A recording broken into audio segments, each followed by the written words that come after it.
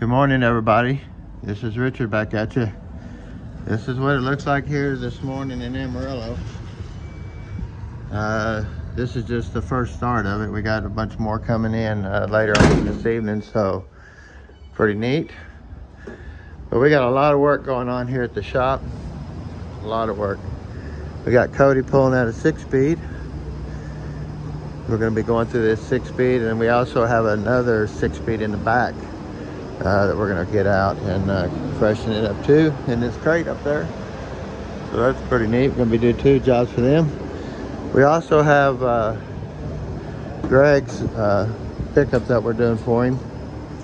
This is a total frame off restoration, so it's really nice. It's got a an early 4L60E in it that doesn't work right, no reverse, stuff like that. So really nice truck. We're going to get it apart.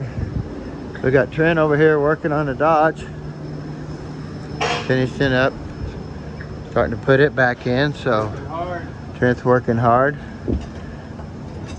Gotta love what you gotta do, right? Yes, sir. And you know you gotta love a Cummins. There you go. So we got a lot going on today, definitely. So get these 6-speeds out, get them tore down in a video, and show the customer what it looks like. We'll tear Greg's tranny out too and see what it looks like, do a video of it. So it's gonna be pretty fun this week. So plus the snow. Well, everybody stay warm and stay tuned. Have a good day.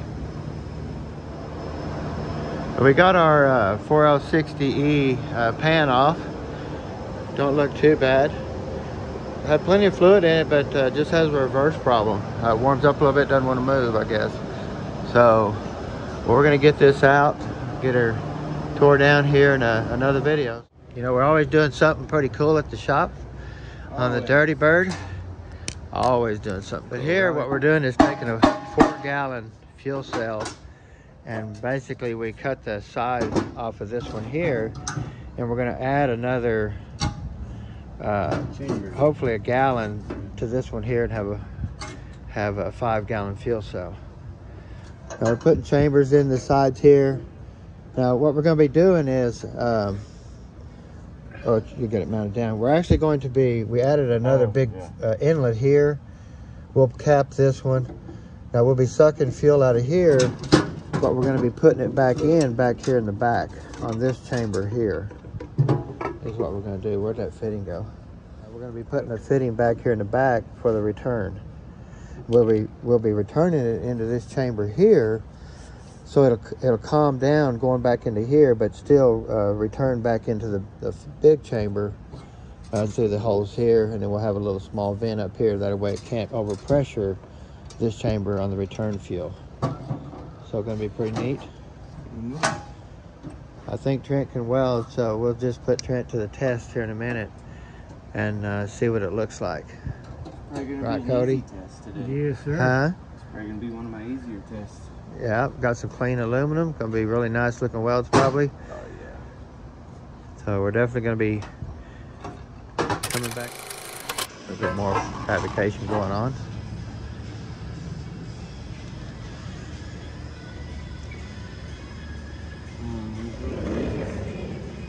Looking pretty good.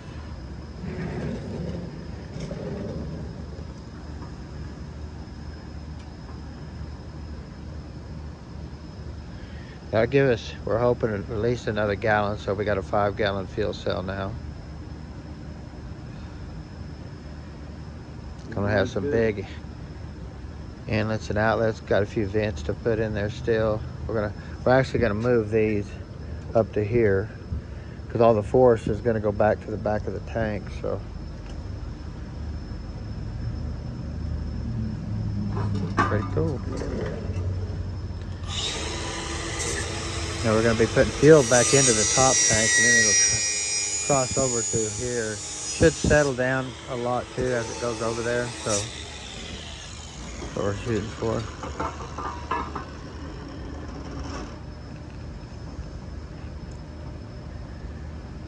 Trent likes to get them nice and tied all the way around. that way it just, you don't have to use a lot of filler or anything. So we're No gap welding here. Yeah, no gap welding. That's pretty good. Looks pretty good. There are a couple more areas to what's everything do. Yeah, I don't do. That'll be a nice piece to the Dirty Bird. I'll give you a sneak peek. Well, I'd give you a sneak peek, but we'll save that till later. Well, we got Trent over here working. Oh, yeah, sleep working. I got it done, boss. You got it done? Yeah, she looks good. She's still nice and She's still nice still a and little warm. Well, bang. Shebang. That looks really good. Still gotta do that one, but which one? Look at them beads, guys. It's gonna work nice.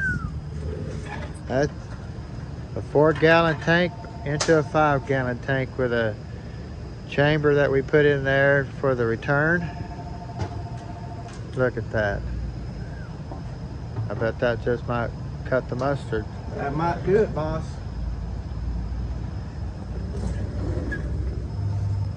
What do you want to do? Turn it around. Backwards? Yeah, see the back side. There we go. So We had a small inlet like this here, and we put the big old 12 in there. I guess that's what it is. I think that's 12, 10.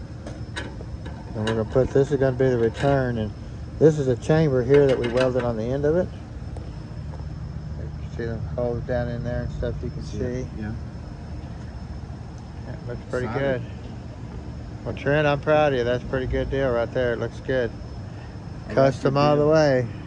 Huh? I said I'll write you a bill. Yeah. I'll meet you at the desk Thursday. Sounds good. All right, guys. Y'all stay tuned.